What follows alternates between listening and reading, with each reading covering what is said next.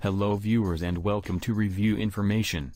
In this video I will show you how to change the app icon on Signal Messenger. Subscribe to my channel and hit the bell icon to get notified any updates. To begin, open the Signal app on your phone. Then tap on your account icon at the top left corner of the screen. Now go to Appearance. Here you will find the new option, App Icon. Tap on it. Now select an app icon and name, which will be visible on your home screen and app drawer. From the confirmation window, tap OK.